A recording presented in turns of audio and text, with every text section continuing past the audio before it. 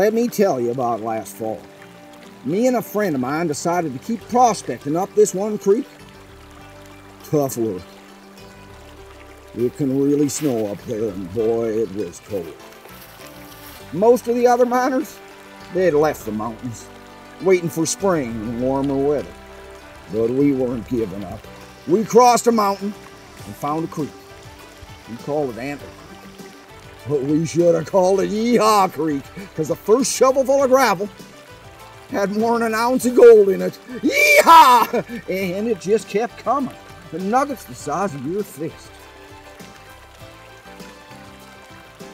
Well, our problems began when we ran low on food. We had to eat, so I went to town. Now the town was pretty empty. I went to the only store that was still open and asked for 20 pounds of flour and a new shovel. Storekeeper asked me, "What do you need 20 pounds of flour for, Doc?" I told him, "For my partner. He eats nothing but pancakes."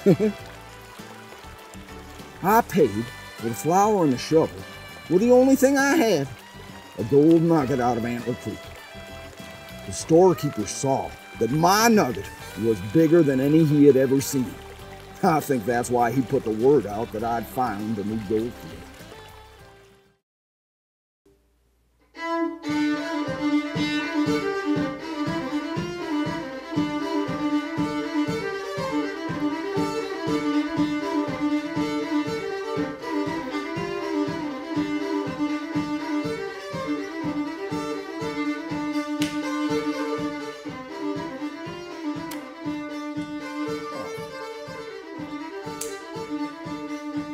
You're cheating, O'Neill. Oh.